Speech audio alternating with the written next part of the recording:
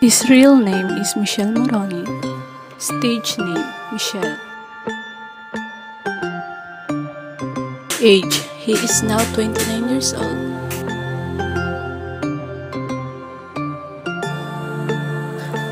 Birthday, born on October 3, 1990 at Apollo, Italy. Height, 6'2" inches. Weight, 80 kilograms. Hometown, Rome, Italy.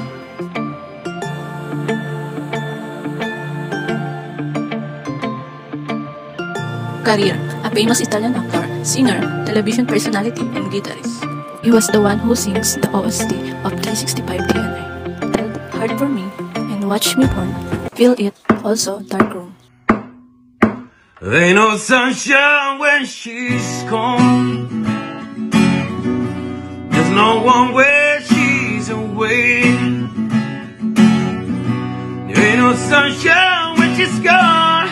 She's always gone too long. Anytime she goes away, I wonder this time where she's gone. Wonder if she's gone to stay.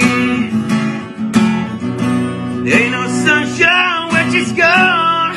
There's ours and that's no home. Anytime she goes away. I know, and I'm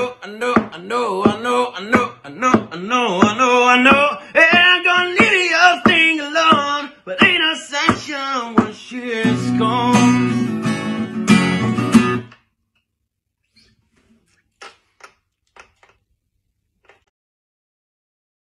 He is well known in the country for his best acting skills and talent.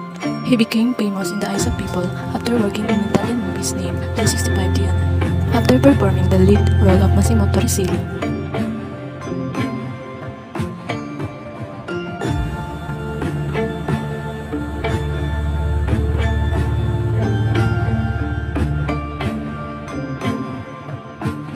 Wife, Michele Morrone got married to his wife named Ruba Sadi in the year 2014. After 4 years of marriage, their relationship deteriorated and they decided to divorce. The 29-year-old man currently lives single with his kids in Italy.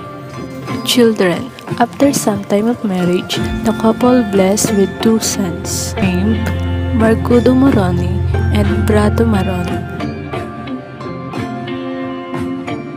Family. His family members' identity are still unknown.